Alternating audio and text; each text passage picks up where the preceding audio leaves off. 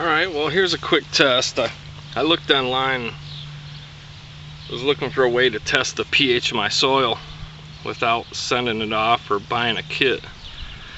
And I read that you can use vinegar, which is this right here, and baking soda to do the test, to determine if it's extremely acidic or extremely alkaline. If you put dirt in vinegar and it fizzes, it will be alkaline. If you put it in baking soda and water and it fizzes, it will be acidic. So let's go ahead and test the theory. This is some dirt fresh out of my garden. I went down and got some moist dirt that didn't have any wood or plants in it, and we'll put a little bit in the vinegar.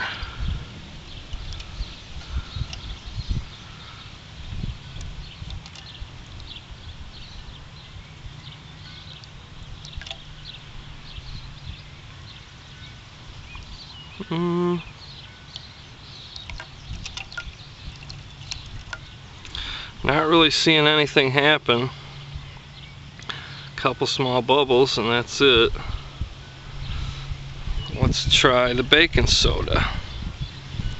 It's good to find some dirt that doesn't have any rocks or anything in it.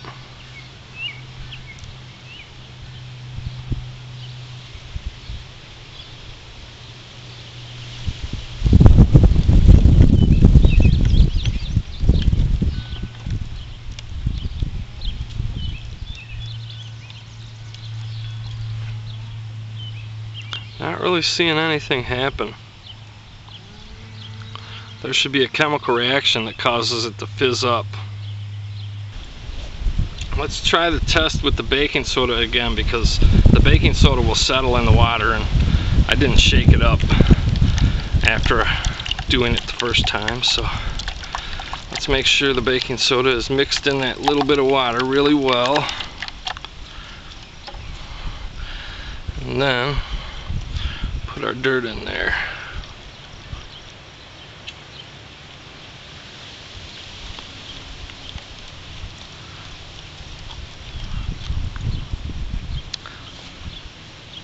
I'm not seeing any reaction from either the vinegar or the baking soda, so I'm thinking that my soil is probably neither very acidic or very alkaline. It's probably near neutral.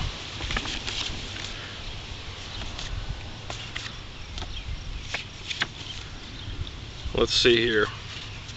I got a few little notes here. This might be a neat test for you to try because it's basically chemistry. Vinegar is acid, baking soda is alkaline, and the pH scale 7.0 is neutral. 6.0 would be acidic, and 7.5 would be alkaline.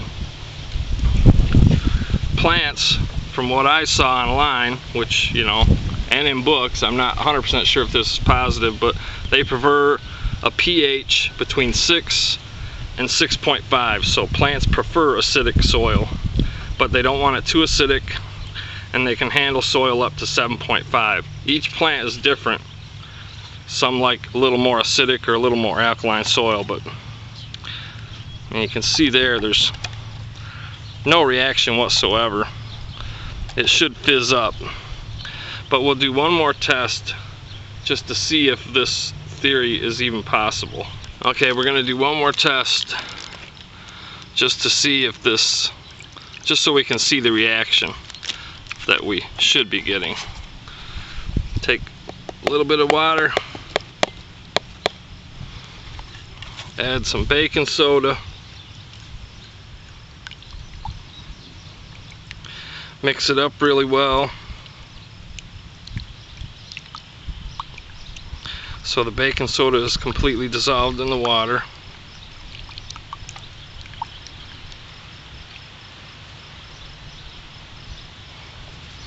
And now we'll put some vinegar right in it.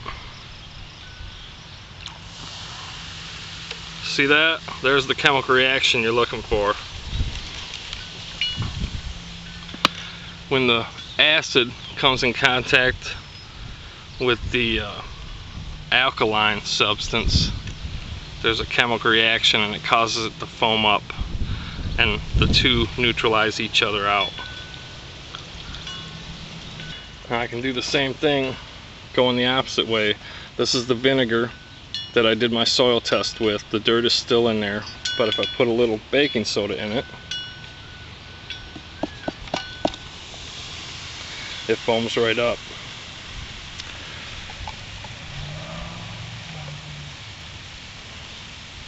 It really foams up.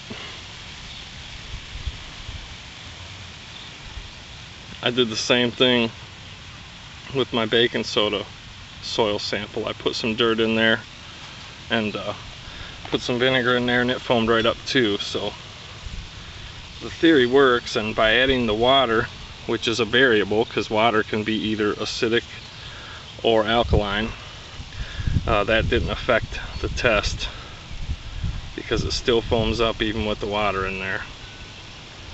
So that tells me that my soil is neither heavily alkaline or heavily acidic.